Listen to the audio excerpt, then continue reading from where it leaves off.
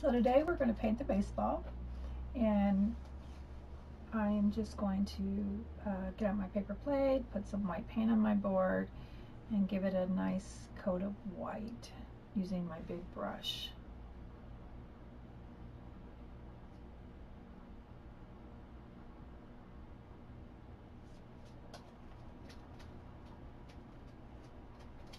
I'm just going side to side, making sure that it stays smooth.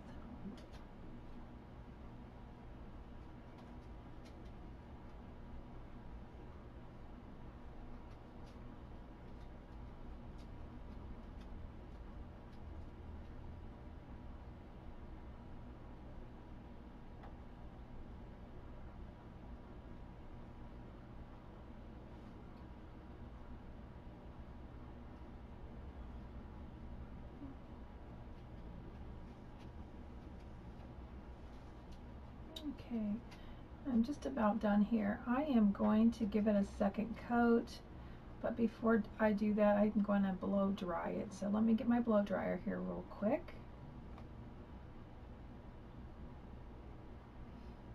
If you want to wait about 15 minutes, you could wait about 15 minutes, but I want to go ahead and dry it so I can paint this for you. So actually mine's not a blow dryer, mine's a heat gun.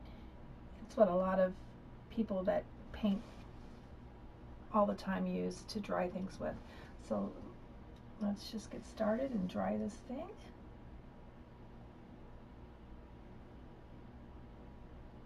Gets very hot very quickly, so I'm just going to keep moving it from side to side just to get it dry.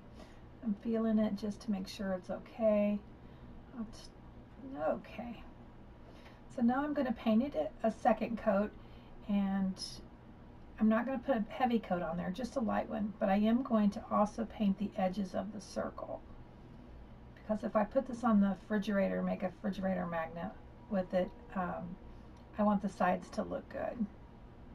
So I'm going to quickly paint the rest of the sides, and then I'll just smooth everything out. Just quickly going back from side to side.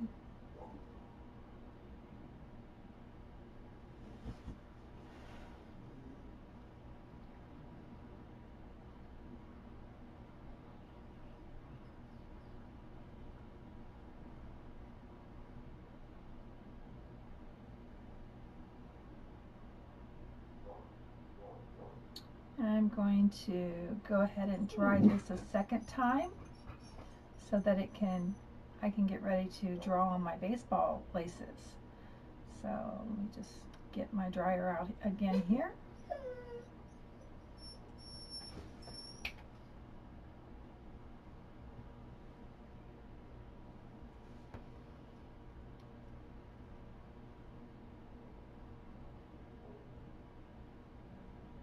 Okay, it shouldn't take very long. It's almost done here. It feels pretty good. Okay, so now I am going to just put red laces on my baseball, but so I'm going to put some red paint on my board. But before I do use the red paint, I think I'm going to take a pencil and draw where I want the laces to go first. And so I'm just going to do, with a regular school pencil, I'm just going to make a hoop here and then flip it over and do one a little bit bigger. So now I know where my laces are going to be. I'm going to put these little like arrows, because that kind of is what a baseball looks like. So I'll do the other one the opposite way. They're about 1 inch apart. You don't have to measure it. It doesn't have to be perfect. Okay, so there you can already see a baseball coming through. So I'm just going to take my paint and I'm going to just paint the lines.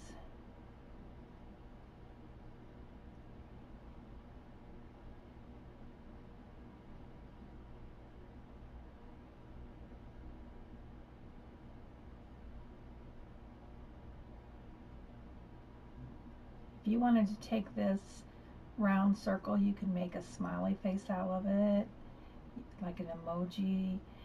You could make it a donut, paint it with pink icing and put little sprinkles on top of it. You could do all kinds of things with a circle.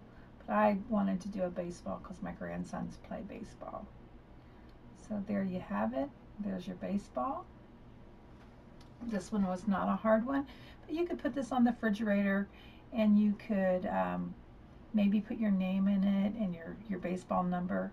But guys, there you go. This was a short little quick one, but we have our baseball and I think it looks pretty cute. Have a great day.